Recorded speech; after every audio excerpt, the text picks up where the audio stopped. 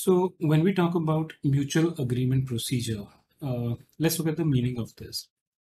MAP is a special facilitative procedure.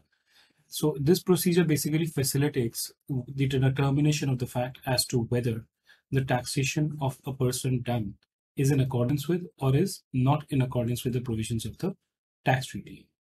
Set out in various tax treaties, this mechanism is generally a part of tax treaties and it is covered in Article 25 that allows designated government representative. Now, these are generally referred to as competent authorities. Now, these competent authorities are designated by each of the contracting state of the treaty partners, referred to as competent authorities, to work together. So if the treaty is between country S and country R, both these competent authorities work together and resolve international tax disputes, including cases of double taxation arising out of application of this convention.